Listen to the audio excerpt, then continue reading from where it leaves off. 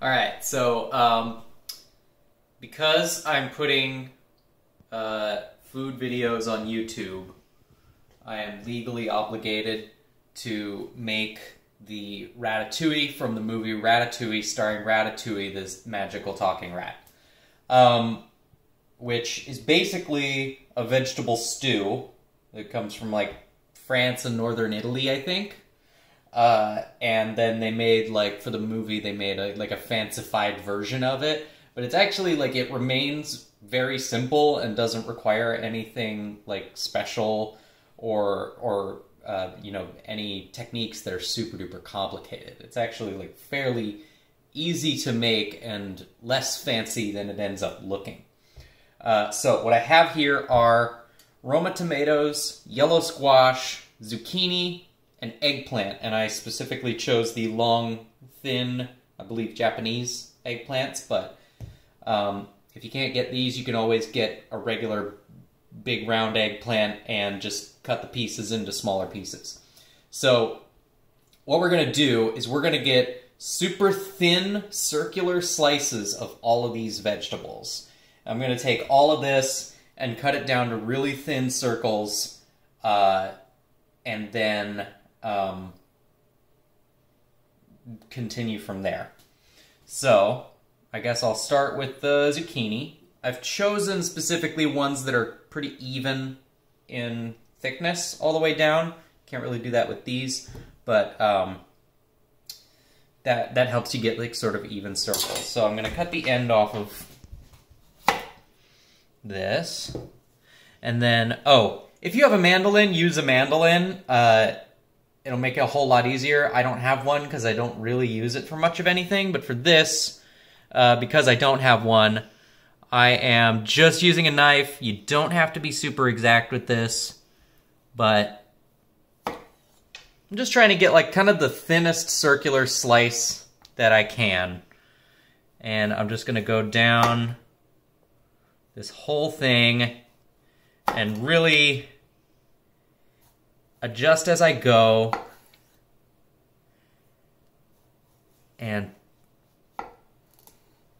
get extremely thin slices of these. And then once I've cut this whole thing, I'm going to go over to this, and I've got a cookie sheet with paper towel on it. And then I'm just going to lay these down in a single layer. And then once you've covered the whole thing with a single layer, you can throw down just like a light sprinkling of salt and pepper. Oh my goodness.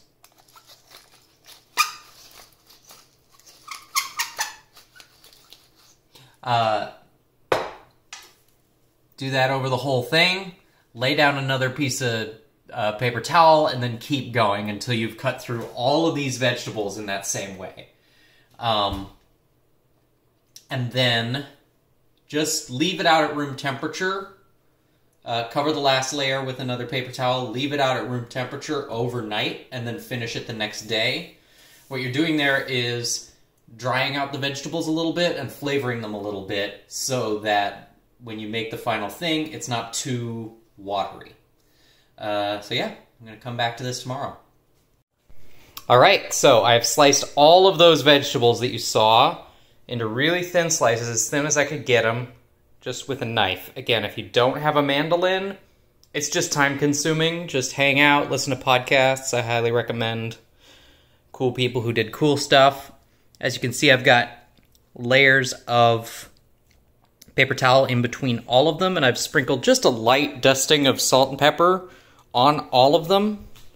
I'm going to lay one more paper towel over the top of those and leave it on the counter overnight, and that will slightly dry out the vegetables and prepare them for the next step. Alright, it is the next day, midday, and I'm turning on a burner up high, and I'm putting a red bell pepper on it. We're gonna roast this until the skin is mostly black.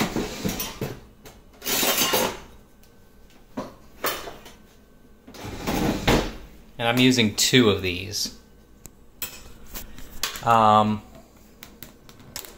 What we're making right now is a tomato and red pepper sauce, which we're going to cook for a while in a saucepan and then puree.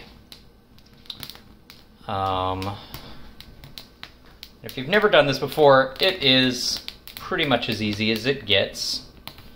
Just have some tongs. As parts of it start turning black, just turn it.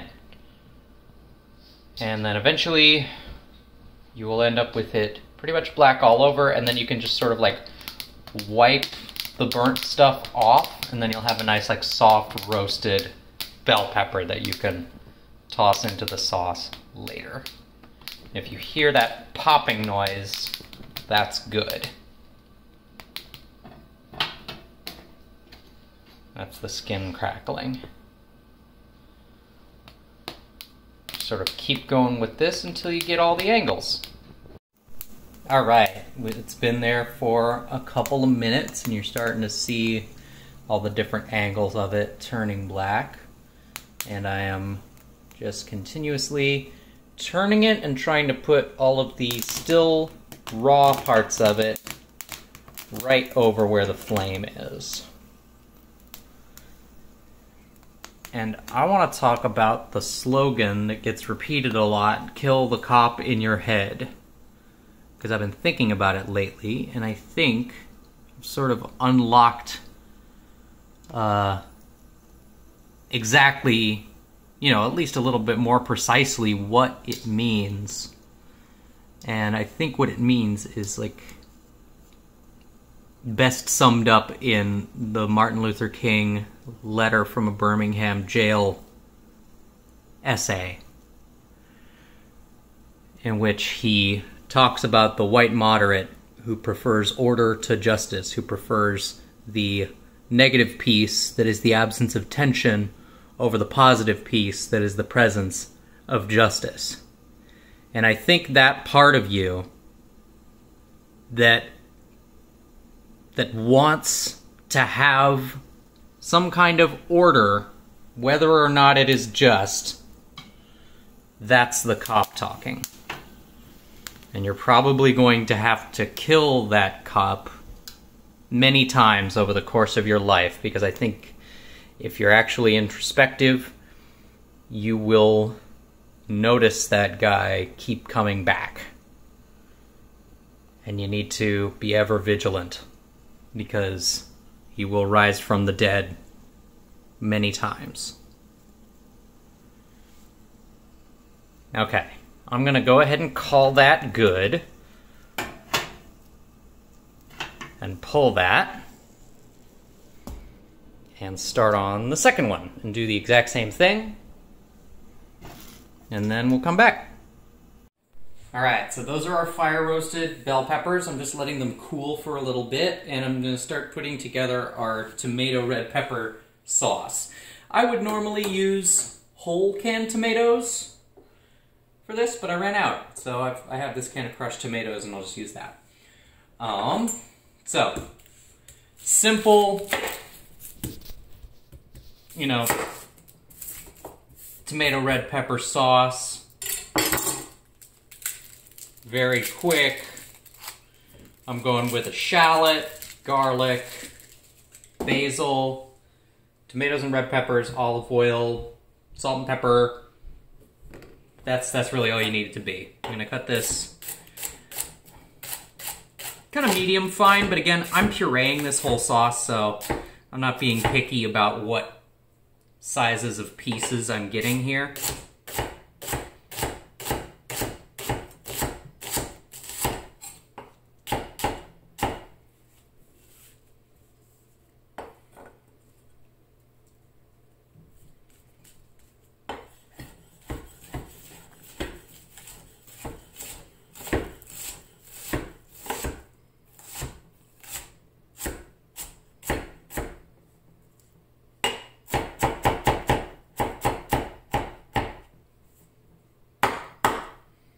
Yeah, that's perfectly good for our purposes here.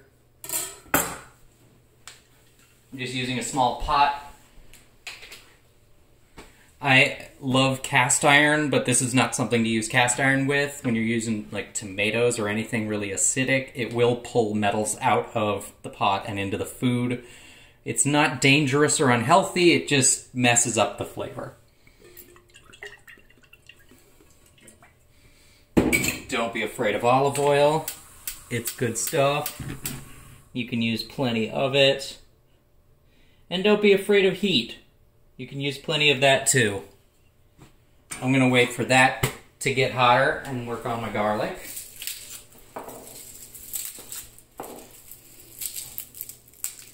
This might be sacrilege to some people, but I am a believer that there is such a thing as too much garlic. That said, this sauce needs to be extremely, like, dense and flavorful. We're gonna put a lot of stuff in it and cook it down until it's really potent.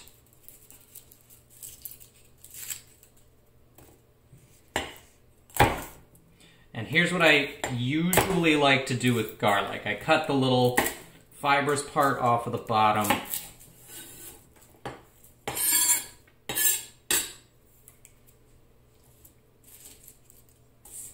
Crush it pretty much as I can with the side of the knife. Pull the paper off. And then all of those split pieces, I just bunch up together again and chop it down. And then you get a nice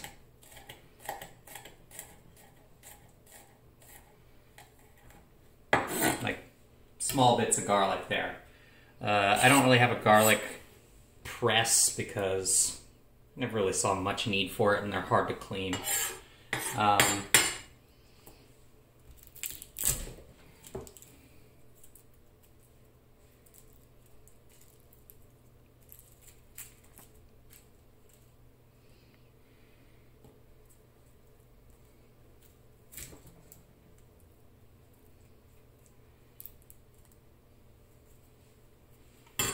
Okay.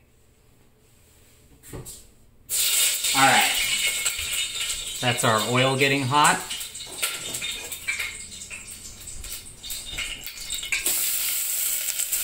In goes the shallots.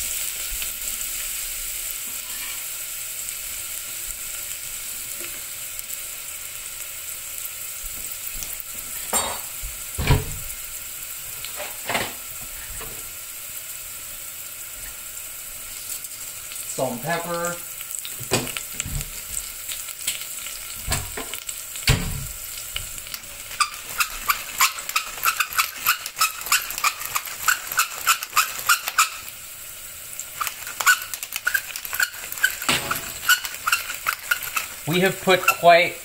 We've put like a light dusting of salt and pepper in between every little piece of vegetable that we sliced yesterday, which means this is gonna, you can really overdo it on the salt and pepper in the sauce because there's going to be a lot of it coming from the vegetables.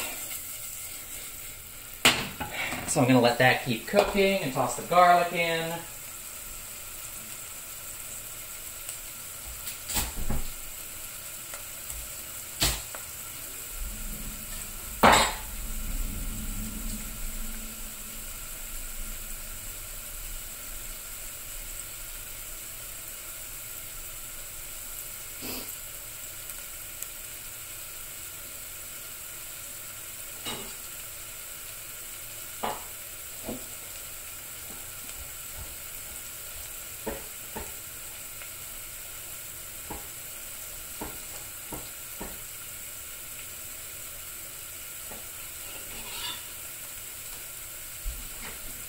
And in it goes.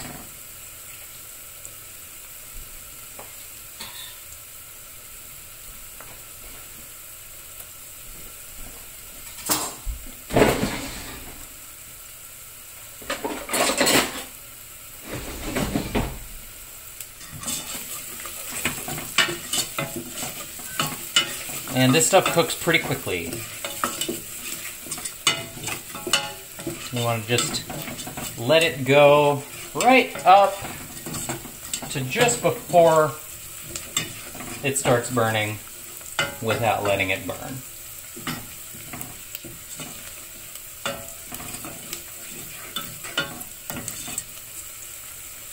Then when you need to stop it,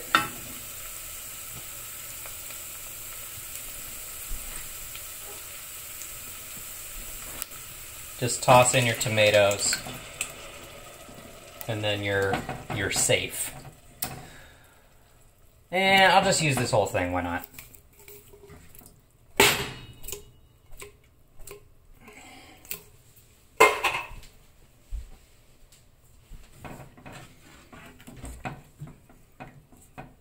Once that's in, I'll turn the heat down to fairly low so that it'll just simmer and not come to like a really violent boil and splatter tomatoes everywhere.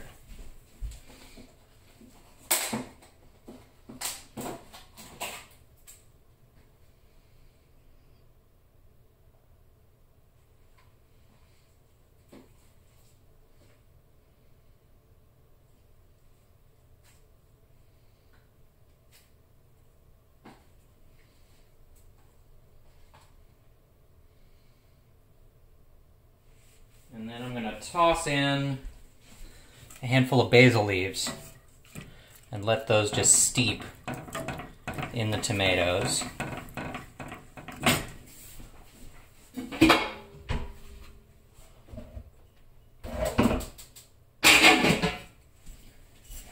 The last of this bottle of red wine, totally optional, but doesn't hurt. If you don't have wine, but you do have vodka, that also gets you some nice flavor out of some tomatoes. But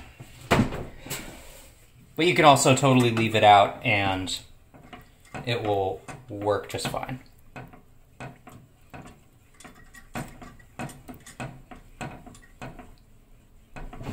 And then, if we pop back over here, I'm gonna just take these tomatoes and just pull the most burnt bits off of it.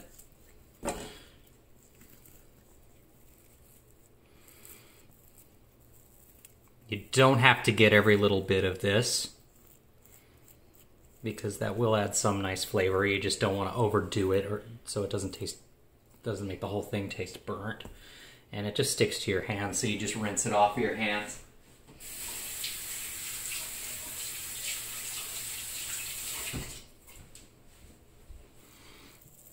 We'll get this one.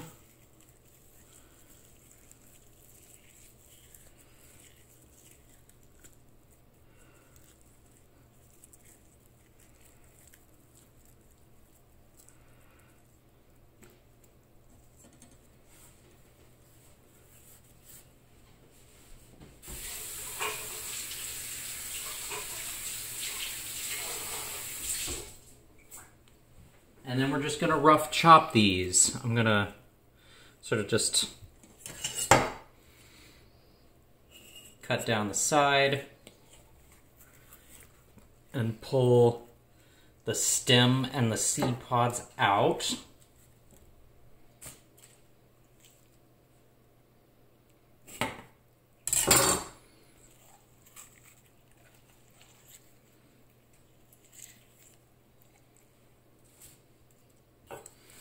And then just kind of, there's going to be some water coming off of it. Slice them lengthwise. Again, we're pureeing this. I'm not being picky about how big these pieces are.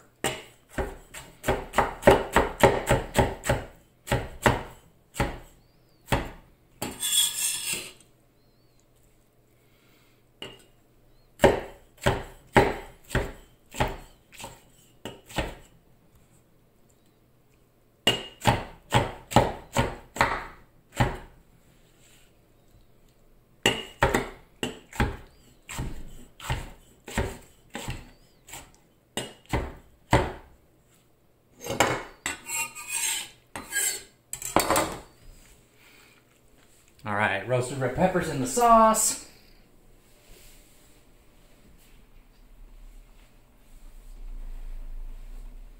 And then, uncovered, leave it uncovered, bring it to a simmer, and then just let it do its thing for, it can be an hour, it can be multiple hours. Just kind of let it go. Let all of this stuff cook together, soften, and then a little bit later we're going to come back to it and blend it all up into a puree. Okay, so while that sauce is cooking down, we're going to take all of the slices that we made yesterday. I'm going to sit down for this. And stack them into little stacks of all 4 different kinds. So I'm just going to lay down a bunch of these tomato slices on my cutting board.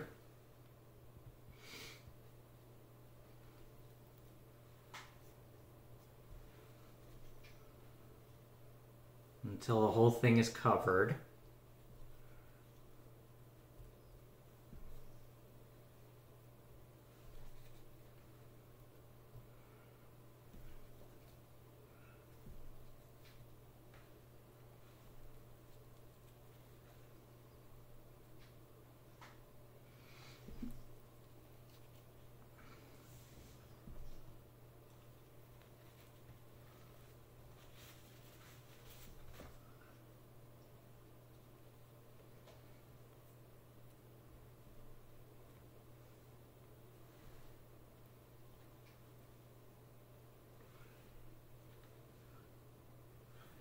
These vary a bit in size because they are vegetables and they vary. So as we go along, you're going to see me sort of matching up stuff of similar sizes so that the stacks are nice and neat.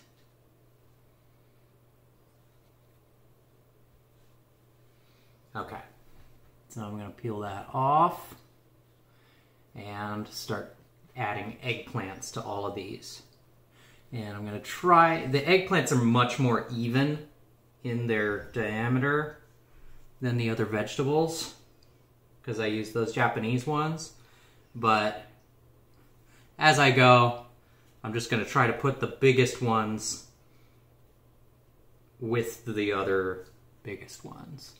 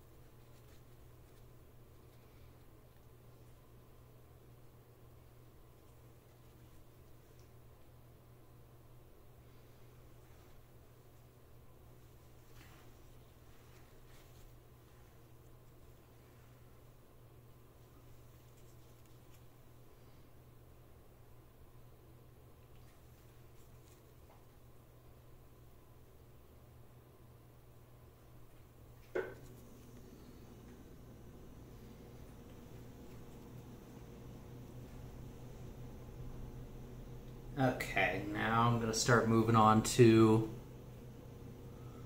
the yellow squash. The yellow squash is going to have the greatest variety because it has that narrow part and that thick part.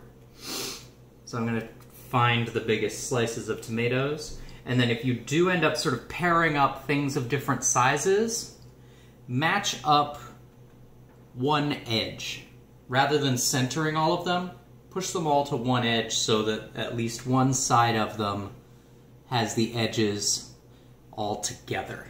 That's going to make your presentation really nice.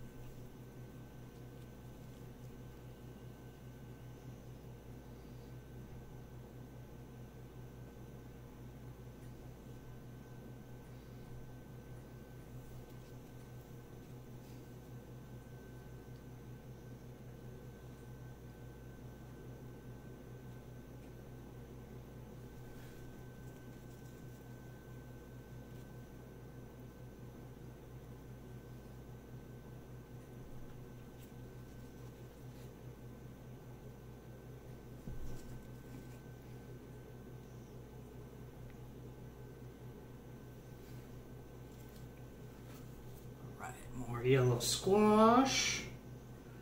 Finishing off the last few of these.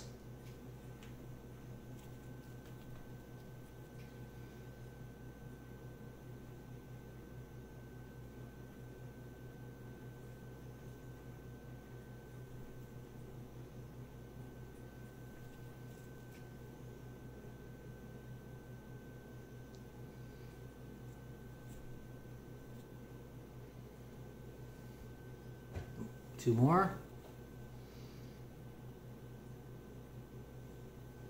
Okay, now moving on to the zucchini.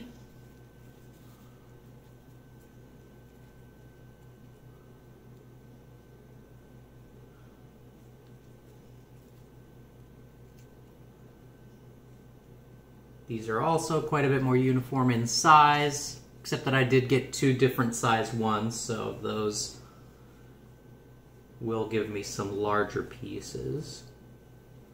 And now I am completing these stacks of 4. And the pattern is just going to repeat. Where... Oh.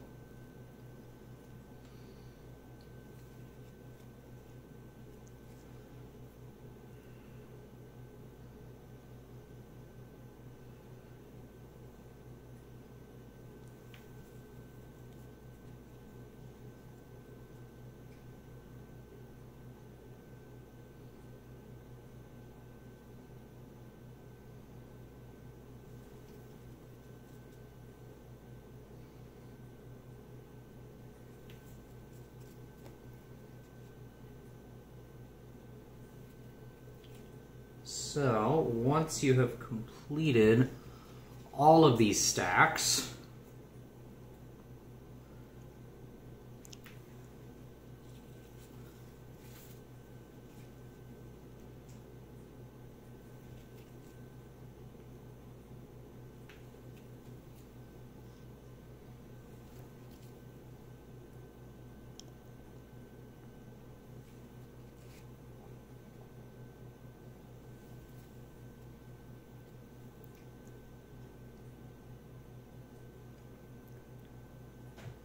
now you can just start stacking them together. You're going, let's see, this time I went with tomato, eggplant, yellow squash, zucchini, but it really doesn't matter what order you do. That just happens to have been the order they were stacked in before.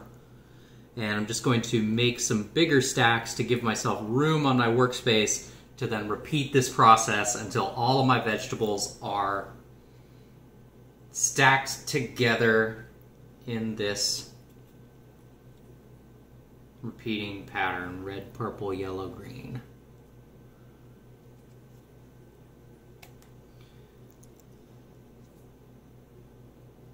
And then I'll cut to where I've got all of them finished.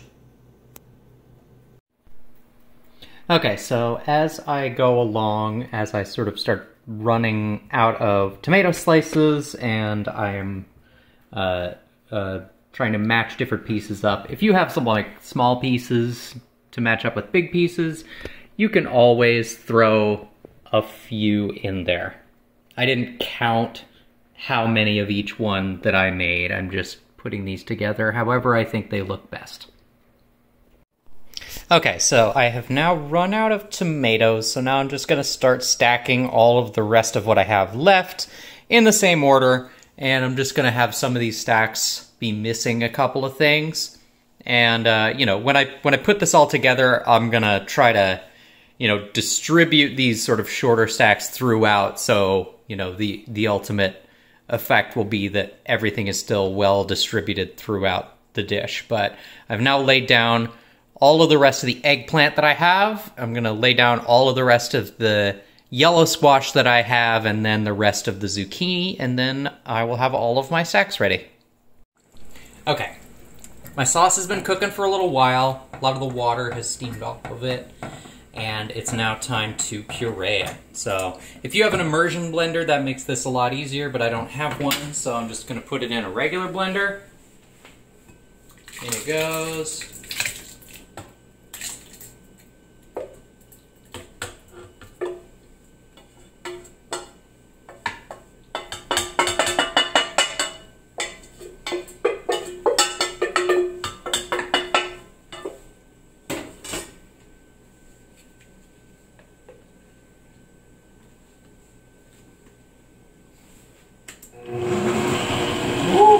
Okay.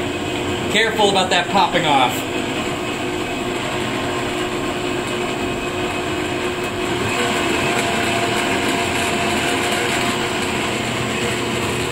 When you're blending something hot, sometimes you really gotta hold that lid down. Unless you have one of those ones with a locking lid.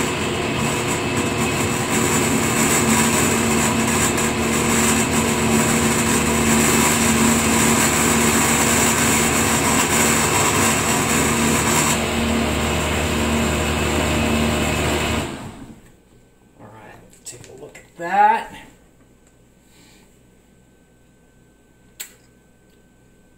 I think we're in good shape. You got a nice, like, smooth pureed sauce.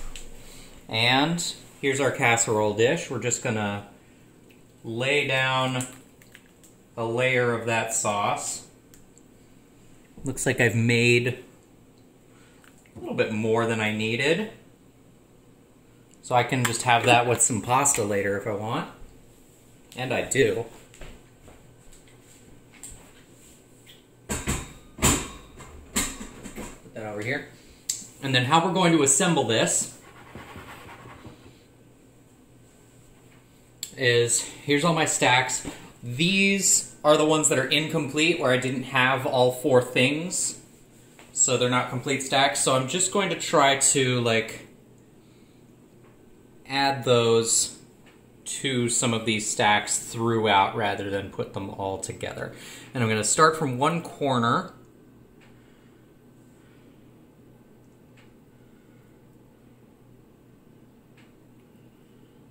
And work my way around the entire edge of it in a spiral. Adding little bits of these incomplete stacks as I go, and I'm gonna slightly fan these out. And you can fit a surprising amount of this stuff in here. Like, you saw how much vegetables we started with. It's gonna fit in a surprisingly small space. And you're just sort of like taking, you know, the side where we put the edges together so they all stack up. I'm trying to, like, aim to put those edges on the top so you get this nice, like, rainbow effect. And then sort of fan these out as I turn a corner here.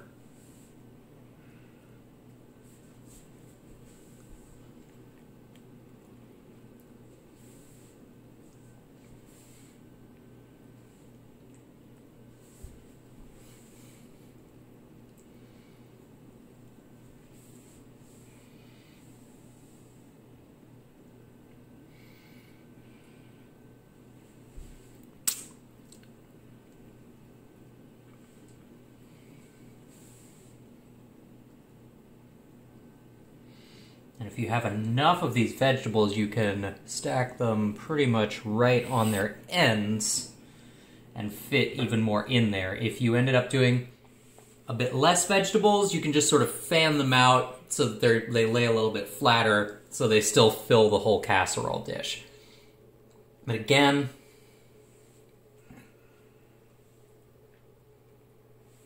there's really no reason you shouldn't get as much of this in there as you can possibly fit.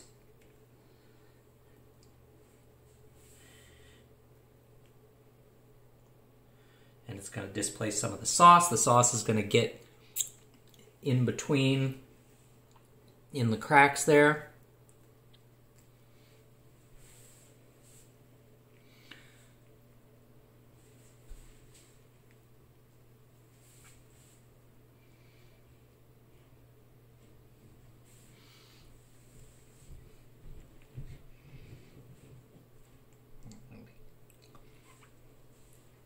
Get that in there.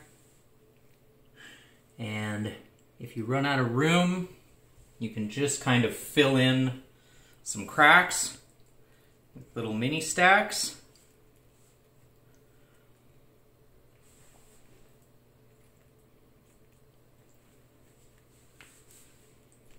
that in there wherever they'll go. And there, we've got all of them. We've managed to fit all of them in there. And that is our casserole.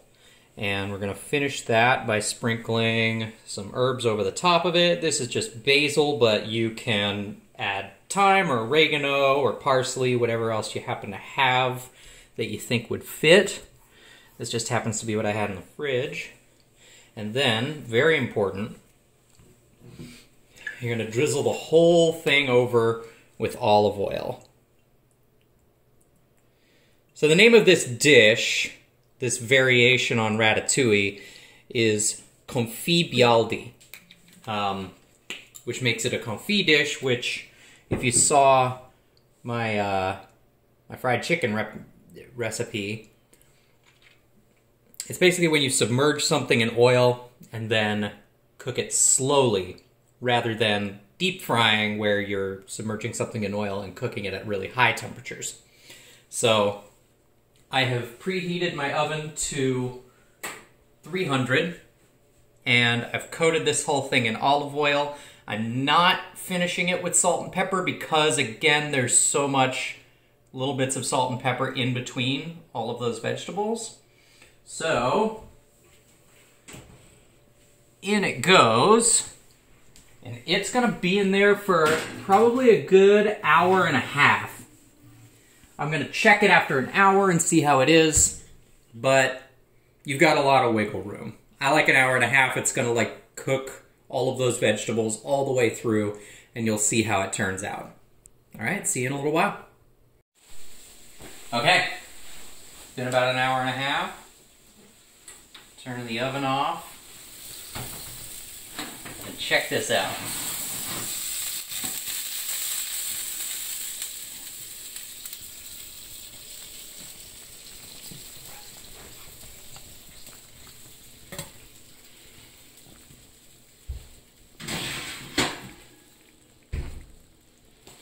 So,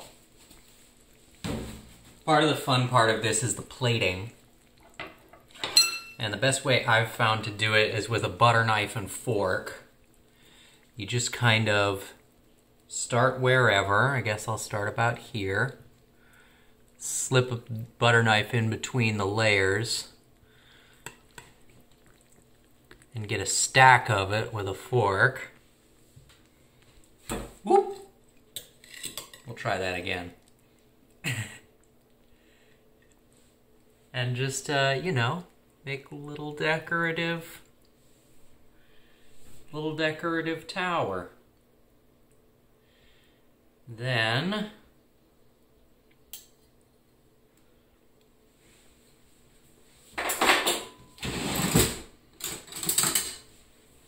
with a spoon, just get some of that sauce with the oil and the herbs in it, and then just, you know, you do your little decorative little like streak of sauce around the outside of it.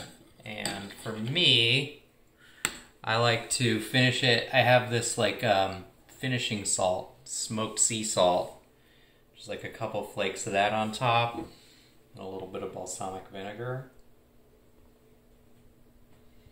This is extremely good, let me tell you. It's like a good pepperoni pizza. Except it is entirely vegan without any kind of need for modifications to the standard recipe to make it vegan. I highly recommend trying this. It's inexpensive, it's not super complicated, and it's something that's like really satisfying comfort food.